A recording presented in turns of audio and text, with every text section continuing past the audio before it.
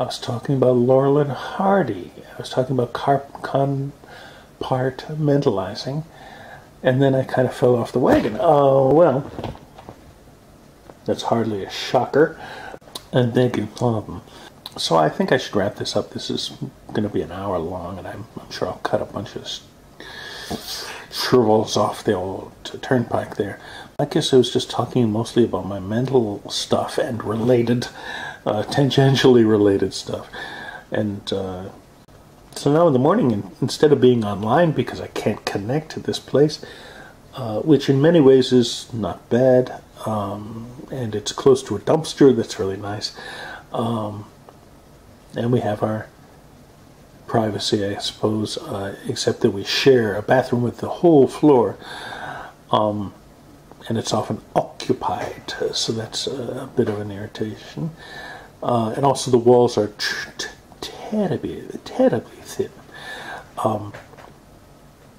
If I'm working at the little fold-out TV table, which serves as a desk there, it's against the wall, and if someone bumps into the wall on that side, I feel the desk move.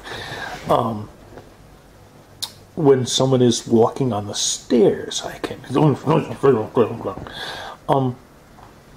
Now that may not be surprising for people who live in a wooden house, but where I live, they use concrete to build with for a solid house. So there were earthquakes and typhoons and stuff. They've got to be tough.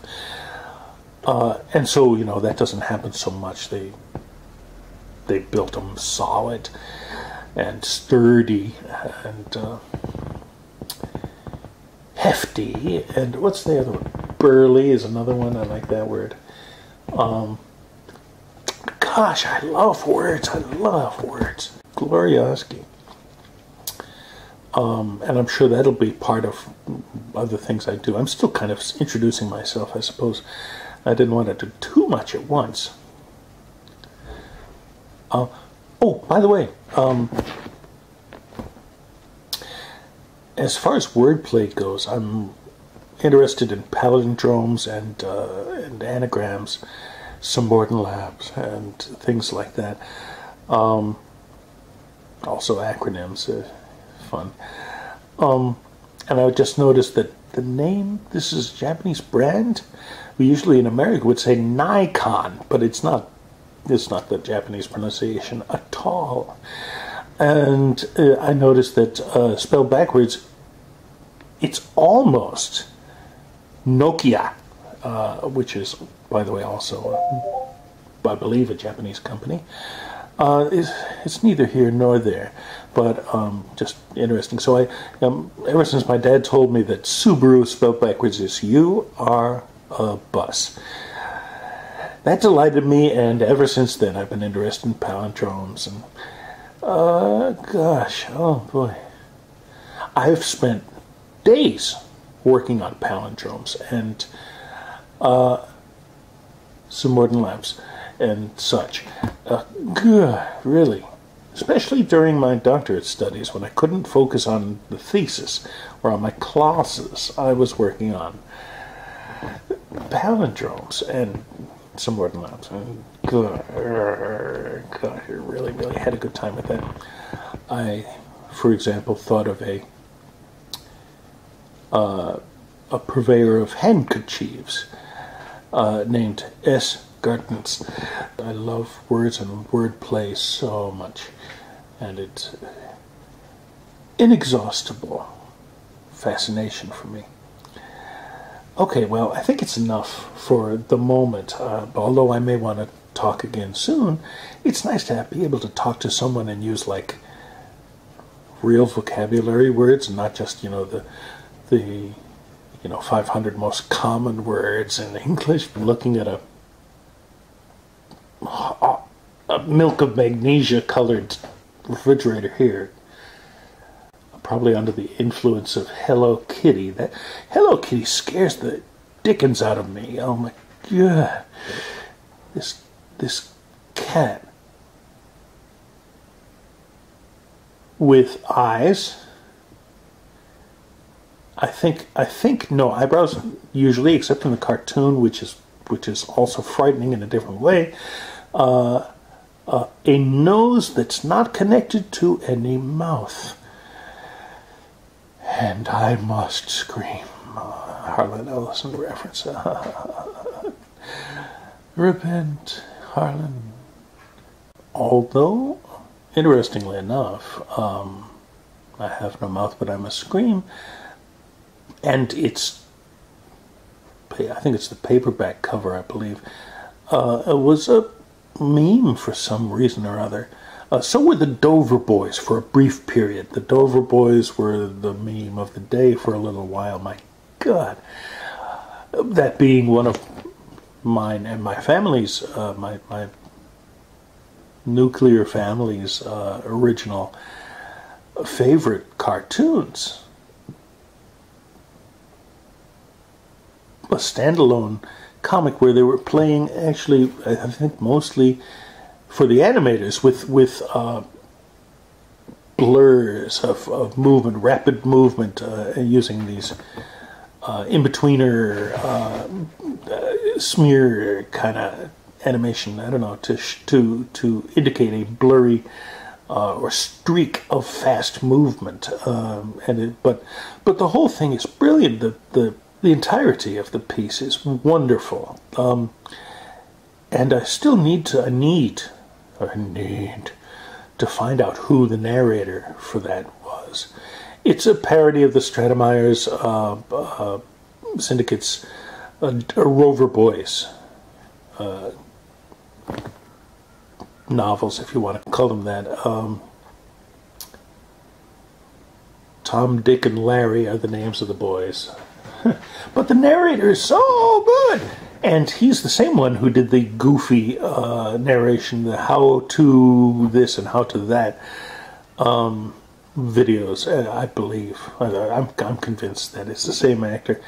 And he is just marvelous.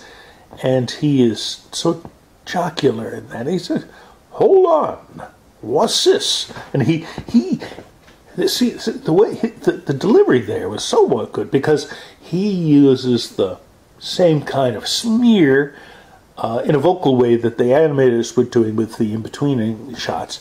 And what's this is so right for that. Life's full of tough choices, isn't it? By the way, the soundtrack album does not have that take. It says, isn't it? And it's so wrong. They shouldn't have done that, because Pat Carroll did a marvelous job on that. Oh, lordy loo.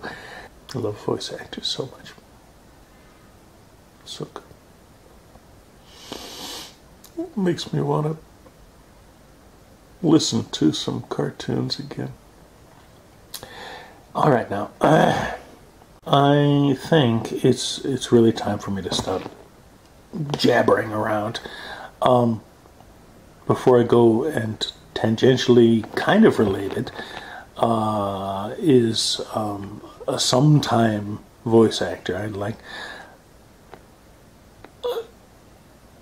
DuBose Hayward. I like the word sometime as an adjective to describe something that is occasional. The sometime voice actor Alfred Yankovic, whom I loved in a very pronounced way, sometimes a mispronounced way, I'm sorry, but Nature Trail to Hell was the song. But I can't recall right now whether... What? I don't know. But what would I have been doing? You know, we get the Water Sister singing back up on that. It's a wonderful recording, by the way, and a pretty early one too of Al's. But there's nothing really I could have done. Now, one more minute from the next album, Dare to Be Stupid, which was my very first album purchase of an LP. The first one, my first album I bought was Dare to Be Stupid in the 1980s, and what a treasure, what a treasure. I speak sincerely. Really, well, it's magnificent. And One More Minute is you know, they had the boys in the band singing backup in that. And I did that with Richard and Stephen. I think we used One More Minute a couple of times, or 3 times, or something. We won second place a couple of times with that. Whether I was the singer, I think sometimes I was the singer, the lead.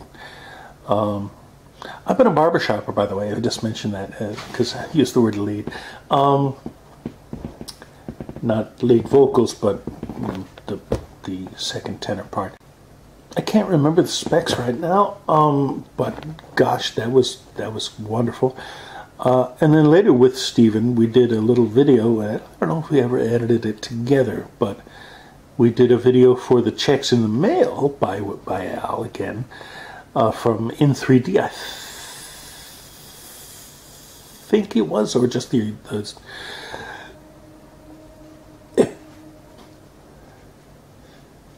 I've never spoken this word out loud before. The self-titled is eponymous, eponymous, hippopotamus. No, that's wrong. Or eponymous. I don't know how people say that word. But the self-titled album, I'm trying to say. By the way, just a little linguistic maybe note. People who say kilometer as their way of saying that particular word, I think it's a little illogical, which is okay. Language is not always logical, I know. If we assume that the prefixes like kilo or centi or deca are, you know, meaningful, then to say kilometer would suggest that the root word is kala, which don't make no sense. It's kilometer. And we would not say centimeter, would we? No, we would say centimeter, because or in my case, for my channel, pentameter. But shouldn't that, I've always said it that way ever since I started saying that word, and I do a lot now because I'm an English teacher, lit teacher. But shouldn't that be pentameter instead of pentameter? Because penta, like a Pentium processor, or a pentangle, or you know, it means 5, and it's not penta, right? So, and anyway, I'm common usage is king. I know. But surely, background at least ought to be the vice regent or something like that. You know, someone with authority as well. You can't have just one person in the government. I think queen is a better choice, though, because, you know, women are smarter, more reasonable people in the main. And I remember the main. Yes, that was a well-written line in Pee-wee's Big Adventure. You know the one I mean, right? Anyhow, I've been saying for almost half an hour now that I need to stop, and I should stop, so I'll stop. So, guys, gals, and to quote Thomas Sanders, non-binary pals, respect that. I respect them for saying that. I wish you all a good day. Be well. Try to be calm. Feel peaceful. Hope you hear some good news today, something that'll make you smile. And with my warmest regards, I sign off as Anna. Take care. And I will just reach over here and say the little magic word. If you say this magic word, you'll suddenly become rich. And the word is